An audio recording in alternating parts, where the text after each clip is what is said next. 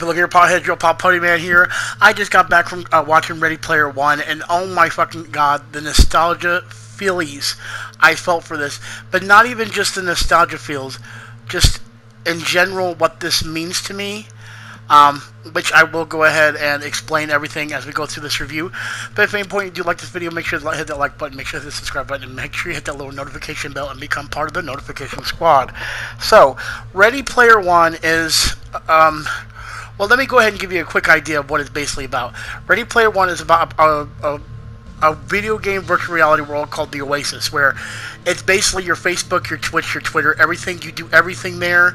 You play games. It's all about being in that world.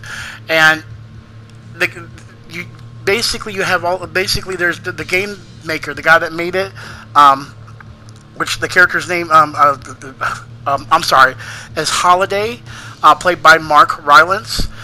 Which also his character in the game itself in the Oasis called Anorak, and he actually dies and leaves a hidden Easter egg in the Oasis, and now everyone is trying to get to that Easter egg because the Easter egg will give the person the gift of, or winning, $500 billion in ownership to Oasis. So basically, we have the main character, which is played by Ty Sheridan, which is Parzival, which is his character name in the game, but his real name in the movie is Wade. And he ends up making friends because they're all chasing down, basically chasing down the Easter egg. They're all solo players, so they're doing it on their own, but they end up banding together in the movie. The greatness of what this movie is not even just the nostalgia, but the friendship that's created. When I watched it, I was seeing characters everywhere, and when I mean everywhere, characters from Mortal Kombat, characters from Overwatch, characters from I saw Hello freaking Kitty in there, which of course that kind of character is going to stick out, but all the characters, which I'm just going to flash all the characters that I already know of, they're in this, and then name a few, like Batman. I don't have a picture of Batman in there, but Batman was in this film. There's so many different characters. The dance scene actually has Harley Quinn and the Joker dancing together. There's just so many Easter eggs, I don't want to spoil it for you. But basically, they all work together to try to win the Easter egg. So the Oasis doesn't end up in the hands of a corporation. The corporation is called IO, I'm pretty sure. The guy that runs it is named Sorrento, and he wants to win the prize so he can take over and monetize. Sounds familiar, ladies and gentlemen? Monetize the Oasis. So think of them as EA. Okay? So, of course, Parzival makes a bunch of friends. There's Artemis, played by Olivia Cook. There's Ake, played by Lena Waithe. There is T.J. Miller, that plays IROC. We also have Philip Zhao, who plays Sho. Win Moravsky, that plays Dido. And these are the friends that band together to go against, Ben Mendelsohn's character.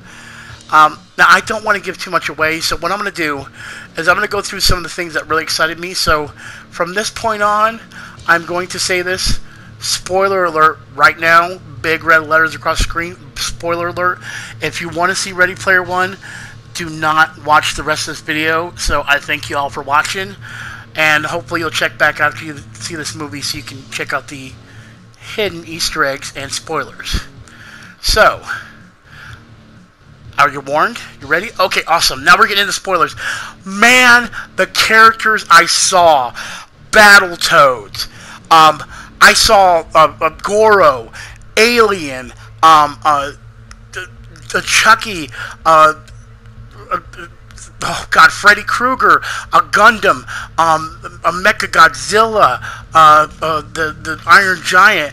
I can go on and on and on with the references that you see in this movie that goes ballistic crazy. Little things when you're watching that I even saw some characters that I saw them and I go, oh my gosh, but completely forgot because there was another character that caught my eye.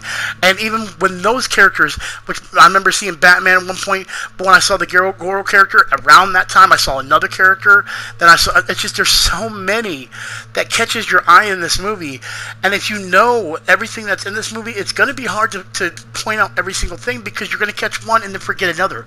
This is one of those movies that I will study to find every single hidden character. It's like an Easter egg in itself just watching it. And basically, like I said, leading up to the movie, and again, we're still in spoiler territory, basically they win the prize. And, well, let's put it this way. The Sorrento ends up going into a Mecha Godzilla, no joke. And there's a huge fight between a Gundam, the Iron Giant, and a fucking Mecha Godzilla. It is the most epic battle I've ever seen in my lifetime in a movie. It is so much fun. And what makes it exciting is the last Easter egg in the movie is actually the first Easter egg. If you know about Adventure for Atari, Adventure was the first Easter egg where you would find a little dot, which was a key, to go in a particular room, and you would see the developer's name in the game. It literally was the first Easter egg ever made in a video game, and it became the last Easter egg in this movie. So, of course, the main character of Parzia, I know I'm mispronouncing it, aka Wade, does win, and does end up getting the opportunity to sign for, well, the Oasis. And then he stops. And what happens next shed a tear in my eye. And you know what that thing is, guys? Well, I want to thank you all for watching. I also want to give a special shout out to my G-Plot crew, Hidden Easter Egg Baby. And I wanted to tell you, if you love anything geek-related from the 80s to today, go see Ready Player One. It was a blast from the past, excitement. I was cheering them on, and it hit the heartstrings for me so much on a personal level when that ending happened. Why? I can't spoil it for you. Not even my G-Plot crew that's going to watch this review. You'll understand when you see the movie, and you'll understand why I shed a tear. So as always, I am Puttyman with the official review for Ready Player One. It is a fantastic movie. It is now basically a movie about me. If you want to think of Puttyman, think of Grandma's Boy and Ready Player One. And as always, I am Puttyman with Gamer Potheads. We are on our own Oasis. I will be getting on the video game tonight. Come join us for the live stream. Also, make sure you go check out my original reaction on Stardust. I react to every single movie I see on Stardust immediately as I go out of the theater. So if you want to see the reaction, make sure you go check that out. And as always, I am Puttyman with the Gamer Potheads. It's been a fantastic day. And don't forget, we're all about the high score. Peace out, and I'll talk to y'all later.